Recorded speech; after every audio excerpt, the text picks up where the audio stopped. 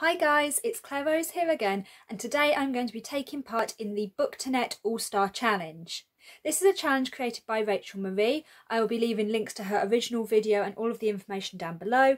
This was started as a way for the Booktube community and just the bookie community in general to be able to in some small way contribute to the fight against COVID-19.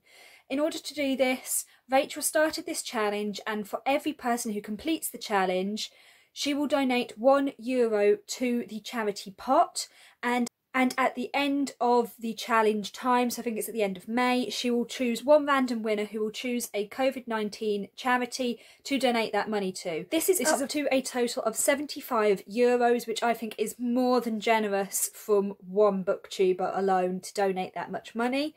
There is also the opportunity for anybody else who wants to donate to this allotted amount. They can do so as well. All of that information I will leave below so that you can donate if you feel able to do so. Obviously, don't feel forced into it or pressured into it if you cannot afford that. It's just for those of us who do feel able to do so. This challenge is very, very simple. We just get a list of Bookternet's all-stars, sort of the authors and the book series that you hear about all the time on Booktube and on Instagram, and they're ones that it seems like everybody and their mother has read and has an opinion about, and it's just to see how many of them have you read. Did you enjoy them? If you have read them, what are your reasons for not reading them? If not, it's all just a bit of fun. I would say that my opinions may differ quite a bit from some of the standard popular opinions, so my apologies if they don't match up with yours. It's just my personal opinion, and if I dislike a book series that you love, or I have no interest in a book series that you love, that's absolutely fine. We're different people. The world is made up of different people, and it would be boring if we all like the same things. Starting off, we have Angie Thomas, who is the author of The Hate U Give and On the Come Up. I have heard a lot about these books, obviously. I am interested to at some point give The Hate U Give a try. Just because the content seems so important, so very, very relevant. It's all about the police brutality, the Black Lives Matter movement, racism, in particular in America, but it's a relevant topic worldwide. Definitely would like to give it a go for that reason. I haven't read it yet, and I am ever so slightly hesitant to pick it up, purely because it's one of those things that everybody seems to universally love it, and they seem to say it's such a well-written book, but part of me worries that, yes, the content is so relevant, it's so important, it's such a big topic that needs to be tackled, but I do worry if maybe it was just the right book at the right time, and what if I don't like the writing style of that book? What if I can't get along with it? Not the content or the subject matter or any of the messages it's trying to portray, but just the pure writing style itself. And that's what's putting me off picking it up a little bit. On the Come Up, again, it's a very popular book, but I have less interest in that. The content doesn't intrigue me so much. I know a lot of it is about rap music and this girl trying to make it in the rap scene, and that just doesn't appeal to me. Rap music is not my genre at all, and just books about music and songs and lyrics in them, it's not really for me. Next, Tahira Murphy, who wrote the Shatter Me series. This is a series that was going on when I first joined Booktube years ago. I seem to remember it being about then, and I have never picked up a copy of it. I've seen it available several times in bind-ups where you could get the original trilogy or more of the series in one go, and for quite cheap as well, and I could have bought them, but I just never have. I really don't think this book series is for me. It sounds like it's too romance heavy for me to be interested in it, and also I just feel that the boat has gone for me on this. The ship has sailed. It's too far into the series, too many books for me to now catch up on, and I don't think that I would have the interest to do so even if I did attempt it. I will say one thing about this series: they have gorgeous covers. I've always thought that the covers for these books are absolutely stunning. Third on the list is Leigh Bardugo. Another thing, I have never read a single Leigh Bardugo book, which I know marks me out as very different from a lot of the Booktube community. I just have never gotten around to that. The original Grisha trilogy, is it Shadow and Bone? Smoke and Bone? Something like that? That doesn't appeal to me for similar reasons that the Shatter Me series doesn't appeal to me. I feel it would be too much of a sort of stereotypical YA fantasy, quite romance heavy in places, not something that I would be that interested in. The later series that she has put out, the duology, Six of Crows and Crooked Kingdom, I have more interest in reading those. I would like to give those a go at some point and see how I get on with that. I've heard good things and I hear that they're quite good for diversity as well.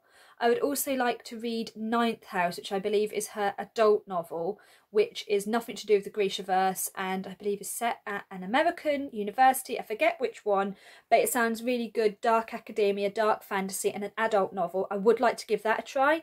I know that that's got mixed opinions, but I think it's because people are so busy comparing it to her previous works, or it's been read by people who love her previous works, and then for somebody to go to an adult novel which is in a completely different setting, different universe, it's just not what they're enjoying. But because I have none of that baggage attached to me, I think it might be something that I would really enjoy.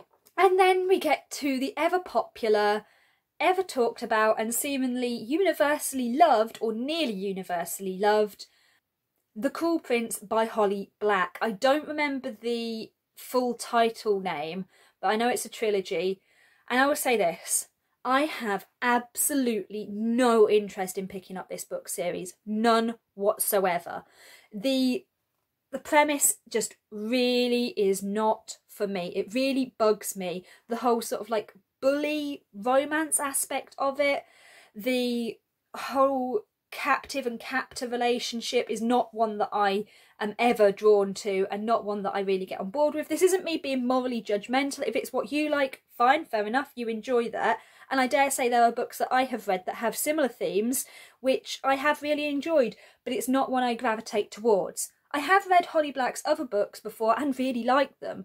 I read her original Fae series back when I was a teenager, the one that's got Tithe and is it Ironside? I forget the names. One of them's down here on the shelf behind me. I have also read, don't know if you can see it, The Coldest Girl in Cold Town, which is her vampire novel, standalone vampire novel. Loved it. Not perhaps the best written story ever, but it was fun and I really, really enjoyed it at the time. And that was fantastic. But Cruel Prince, no, not for me. Never going to happen.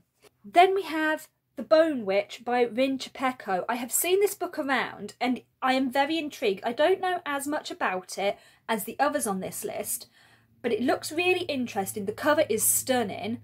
I know for a while that Audible had this book as a free download and I was tempted to get it then, but I couldn't really get it to work on my phone, which is the only thing that I would have to listen to it on. And I do want to pick this book up at some point. I'm very intrigued. I believe it's about magic and necromancy and it's quite a dark magic book, and I would really like to give it a go if it becomes available to me at some point. Next on the list, Victoria Schwab, also writing under V.E. Schwab. Never read a Victoria Schwab book. I want to. All of her series sound so intriguing, but it's at the point now where she has written so many series and trilogies and different writing styles that I don't know where to start. Somebody please tell me where to start with Victoria Schwab. What is the first Victoria Schwab book I should pick up? Please let me know in the comments. I'd love to give it a go at some point. Next is Marissa Meyer, another author I have not read anything by. She is the author of the Lunar Chronicles series, which is a series of fairy tale retellings. It sounds like it should be quite up my street because I love fairy tales, particularly dark fairy tale retellings. I love them. This is a sci-fi retelling series, and again, I'm intrigued. I believe they'd be very easy reading. I don't think it would take me very long at all to get through them. But the romance aspect is again what's putting me off. I don't know if I would enjoy that aspect of these books when obviously it is a very large part of a lot of the original fairy tales. So I don't know, I'm on the fence with this one. I may give it a go at some point. Perhaps if I could borrow the first one from the library when the libraries reopen, or if a friend could lend me a copy, perhaps I would give it a go. Maybe I'd like it, but that one I'm sort of on a middle ground with. Next, Adam Silvera, finally an author whose book I have actually read. I have read one Adam Silvera book and loved it. I read History Is All You Left Me and I just was completely blown away by it.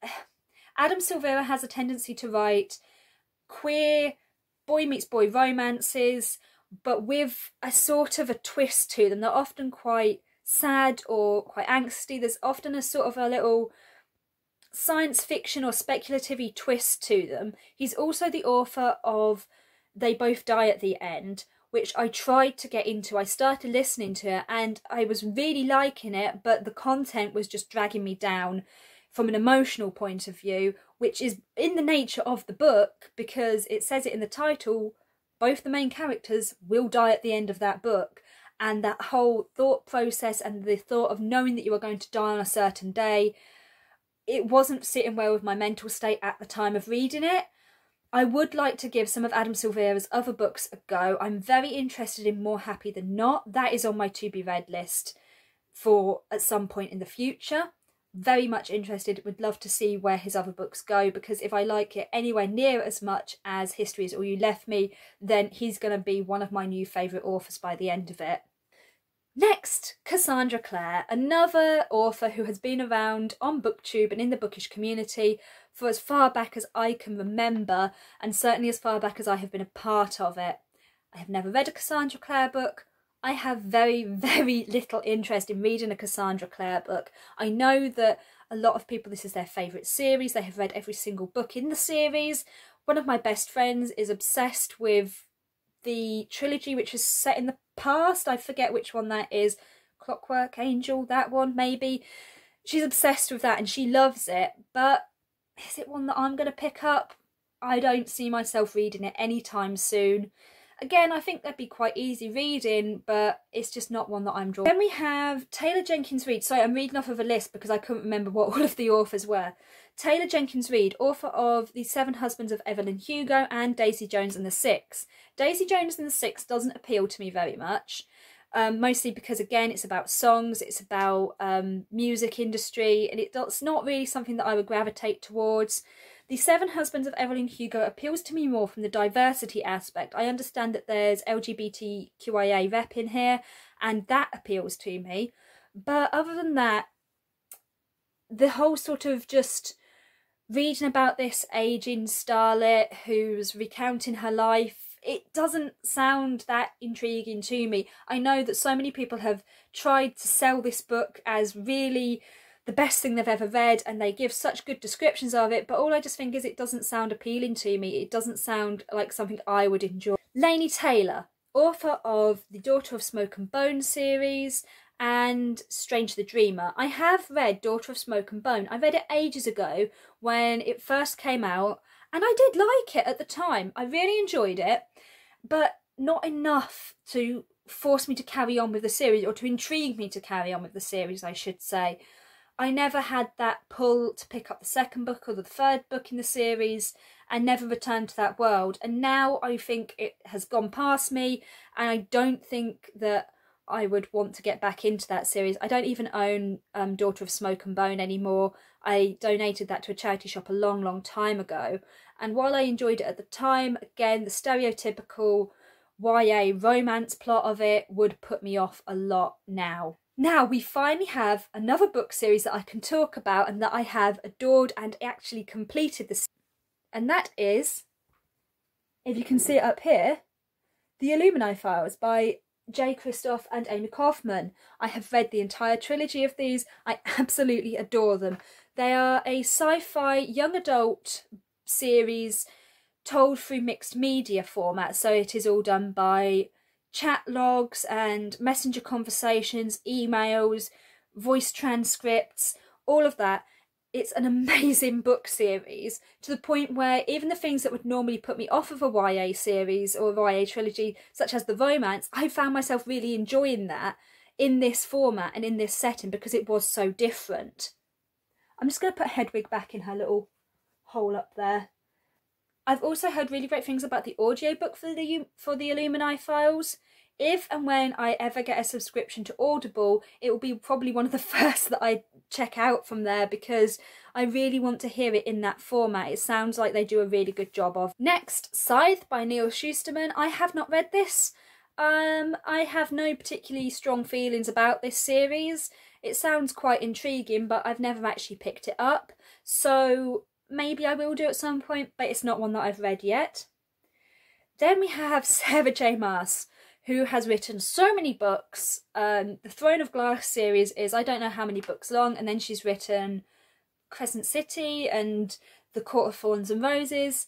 I have read a grand total of 1 book by Sarah J Maas. I read Throne of Glass ages and ages ago, back when I was on Booktube for the first time.